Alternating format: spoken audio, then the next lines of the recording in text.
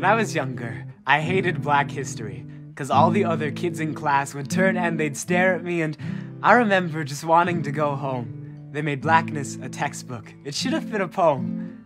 When I was younger, I was sure black was a burden, and I still kind of think that when I'm really hurting, but through all the smoke and the protests and tear gas, I think I'm finally getting what is meant by the word blackness. Black history's a verb, not a noun. Black history means standing up when they push you down.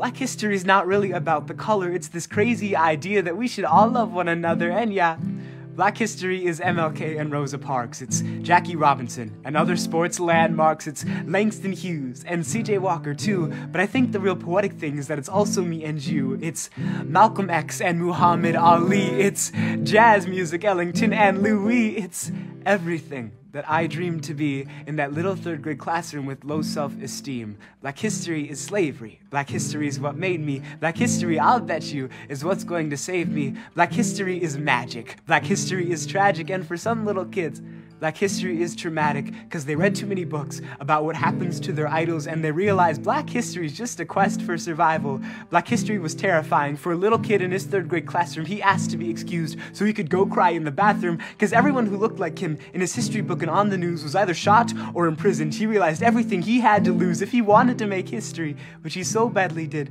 He was gonna have to stop being that scared little kid, and so he learned to play guitar, but really only 4 chords, and he's trying his best to get his community moving forward. Black history is not history. Black history is here. Black history is not history. Black history was last year. Black history is me and this guitar. Black history is found in every galaxy and star. Black history is not history. Black history is today.